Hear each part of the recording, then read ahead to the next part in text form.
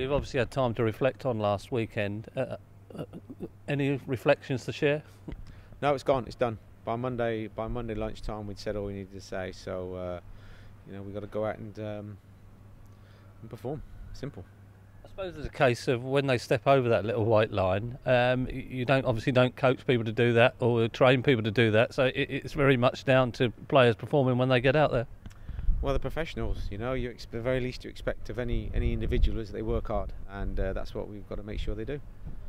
Coming up against Rochdale on Saturday, and another team which epitomises this division really, because you seem to be playing all the teams up there, and Rochdale on an unbeaten 5-match run. Yeah, they're doing extremely well, and the manager and the staff up there have got on playing good football. They've got some decent players, and we'll have to be at our best. We'll have to work hard for sure.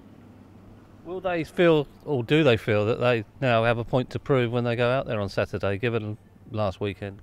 Well, I hope so. That's what you expect, a reaction, and that's what you want them to do. You want them to have that reaction to show people here that that's a one-off and it won't happen again. Are you confident it's a one-off? Yeah, absolutely. I've no doubt whatsoever.